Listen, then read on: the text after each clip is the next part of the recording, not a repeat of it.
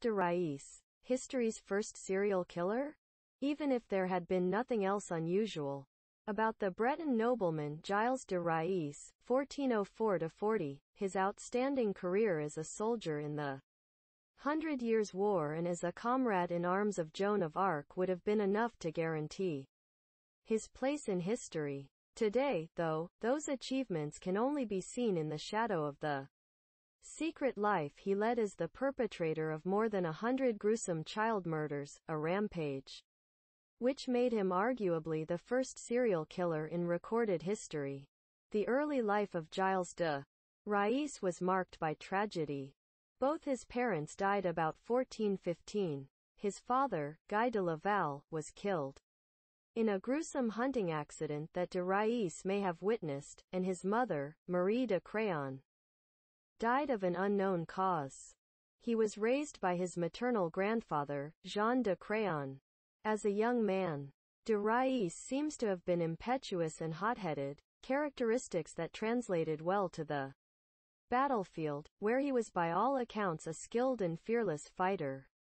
When Joan of Arc appeared on the scene in 1429, he was assigned by the Dauphin, later Charles VII, to watch over her in battle. The two fought together in some of the major battles of her short career, including the lifting of the siege of Orléans. In 1429, he was appointed to the position of Marshal of France, France's highest military distinction.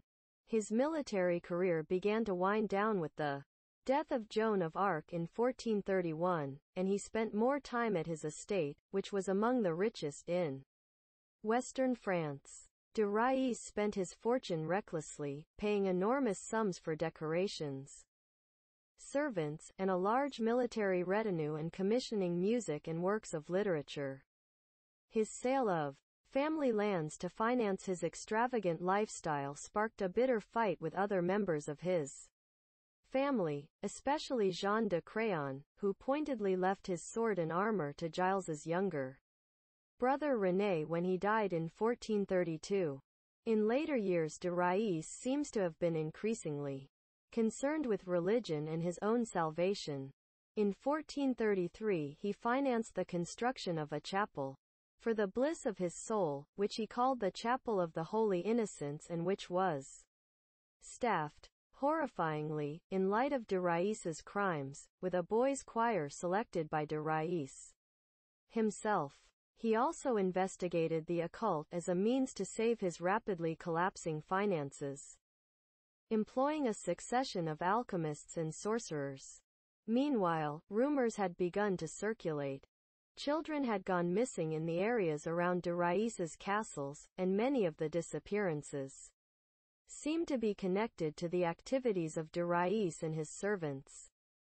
Because it was common for young boys to be permanently separated from their parents if they were taken on by nobles as servants or pages, some of his victims' parents would have been truly unaware of their children's fates. In other areas, though, de Rais's murderous predilections may have become something of an open secret. It came out during his trial, for instance, that witnesses had seen his servants disposing of the bodies of dozens of children at one of his castles in 1437, but the families of the victims were restrained by fear and low social status from taking action against him. De Rais wasn't arrested until September 1440, when he kidnapped a priest after a dispute that was unrelated to the murders. He was then tried concurrently in ecclesiastical and civil court for a range of offenses including heresy, sodomy, and the murder of more than 100 children. Under threat of torture, de Rais confessed to the charges and described ritualistically torturing dozens of children kidnapped by his servants over a period lasting nearly a decade. He was sentenced to death by simultaneous burning and hanging, and the punishment was carried out in Nantes on October 26, 1440. De Rais had been contrite and composed in the face of execution. This, bizarrely, brought him posthumous acclaim as a model of Christian penitence. A 3-day fast was even observed after his death. In one last nauseous irony, a tradition emerged in which parents around Nantes commemorated the anniversary of de Rais's execution by whipping their children, perhaps to impress upon them the gravity of the sins for which he had repented. This practice is believed to have survived for more than a century after his death. In modern times, revisionists have questioned whether or not de Rais was truly guilty of the crimes for which he was executed, noting that his confession was extracted using the threat of torture. Most historians who have examined the evidence from de Rais's trial, though, continue to believe that he did in fact commit the murders.